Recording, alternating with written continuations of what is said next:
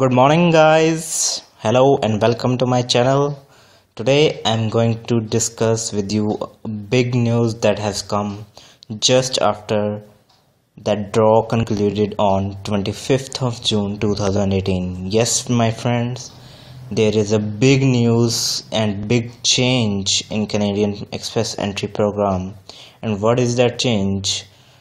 To know that, please watch the video till the end, and if you have any queries regarding that or any queries regarding Canadian Express Entry program, you can ask me by commenting in the comment section of the video.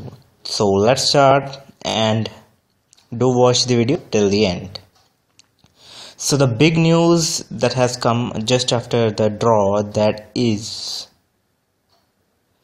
now the number of days for submitting the documents after receiving ITA has been reduced.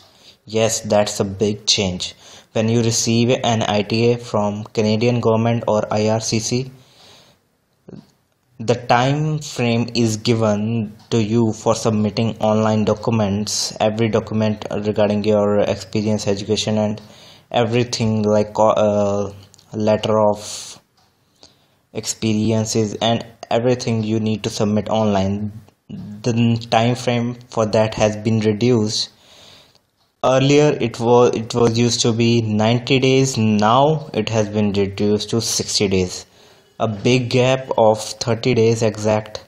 So it has been a big change. Yes, some might be happy with this news, that as the time frame is reduced, now the whole process will take a month less rather than as compared to previous process. And some might be angry, as 40% of the candidates submit their Canadian PR application after receiving ITA within 1 to 60 days, and rest 60% of the online submission takes place between 61 to 90 days. That has revealed, according to our data, that 60% of candidates submit their online applications between 61 to 90 days. So yes, this might be a sad news for them. So the time frame has been reduced to 60 days, and I'm going to warn you regarding something. Please read it carefully. There is a warning.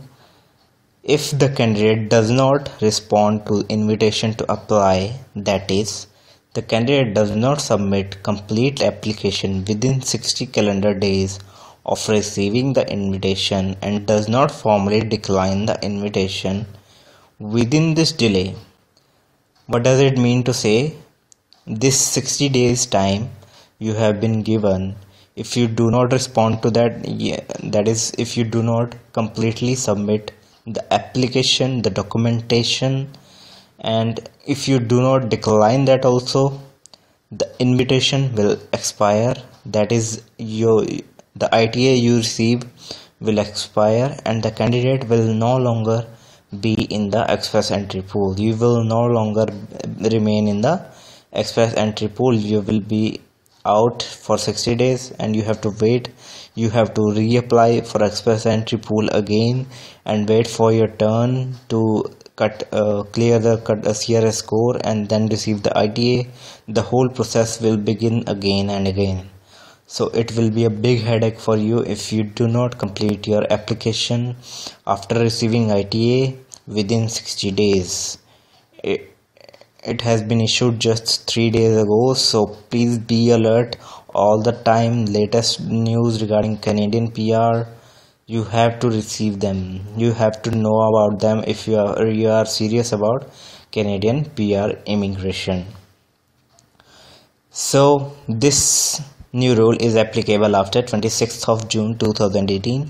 Yes, this new rule is applicable only after 26th June. That is, the candidates who have received ITA before 26th June will have 90 days to submit their online application, and ITA received after 26th of June will have 60 days to submit their online application after receiving ITAs.